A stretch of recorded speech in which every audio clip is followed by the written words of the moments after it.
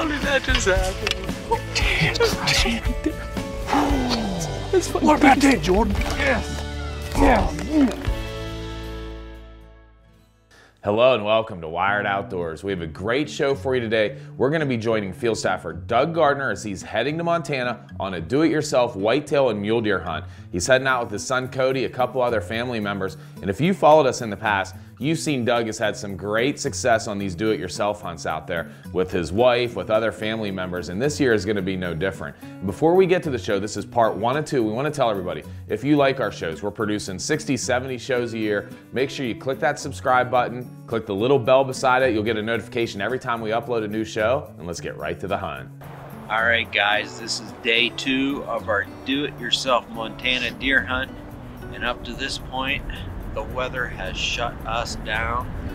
I think we're in the middle of a blizzard. We've got high winds. Visibility is pretty bad. It's just not the most conducive conditions for hunting, let alone filming a hunt. But we're gonna give it our all. We'll see what happens. We're crossing our fingers that this storm will let up pretty soon and we'll get into some deer. All right, guys, I don't know if you can hear me, but this is day 3 and it's pretty much the same. If you can see behind us here, the visibility is almost down to what, 50 yards maybe. The winds are high, the winds are blowing snow all over the place. It's not real good, but we're gonna see. We're gonna keep on going. We'll see what happens.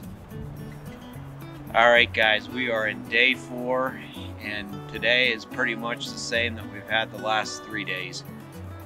Conditions are pretty bad. We're not really seeing a lot of deer. I think they're all hunkered down, but we're still positive. We're gonna keep pushing through, and hopefully we're gonna find some deer. Stay tuned. We're hoping for a good one yet.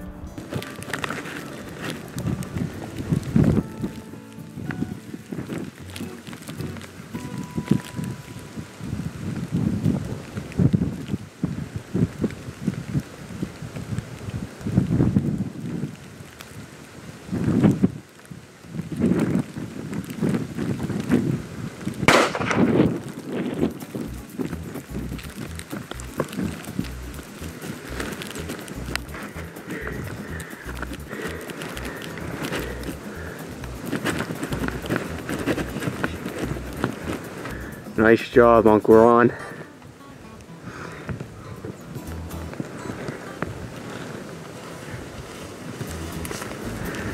Did he go down, huh? Yeah, he did.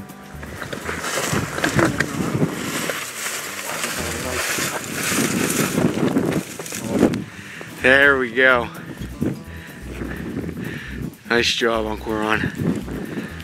We were standing over by a tree over there and I was watching to the left, Cody was watching to the right. Earlier in the day, there was a sheep standing over there. It disappeared, so we knew there was a gully there. So we're watching, all of a sudden, this guy shows up. I don't know where he came from, but this is where he lies. And he come around the trees here. I crawled up to another tree. Got on him, I suppose, a little over 100 yards. My new Browning Hills Canyon 308 dropped him in his tracks. Thank you. Oh, you're welcome.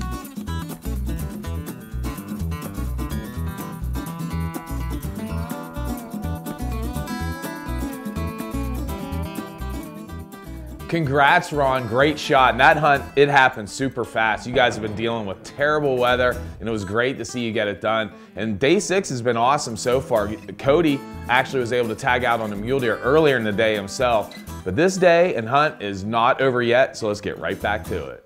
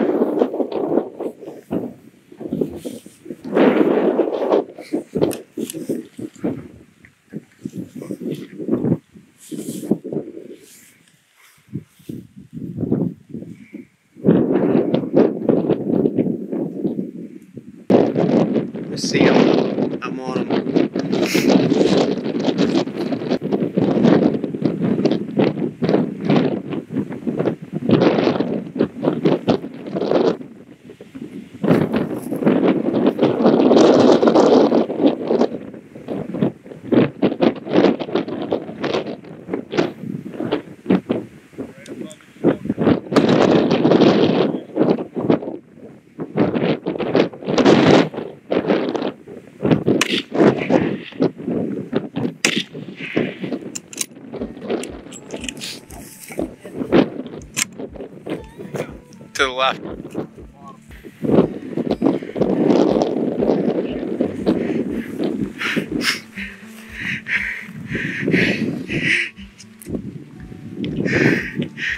Nice job.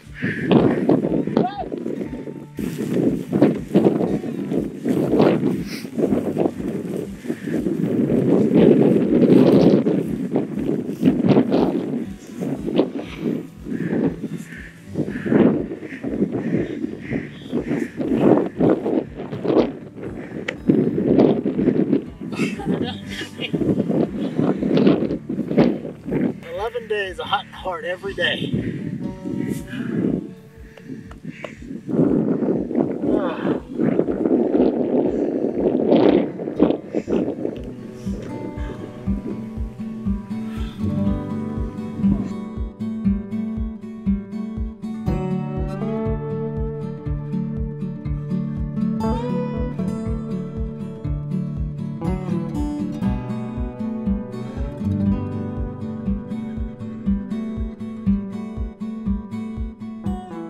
Alright guys, we are literally probably 10 miles from a road. There is no option of dragging this deer out, so what we're going to do is we're going to bone it out the best we can, get everything that the state requires, and we're going to bone it out, put it on the back, and just carry it up. So this will be fun.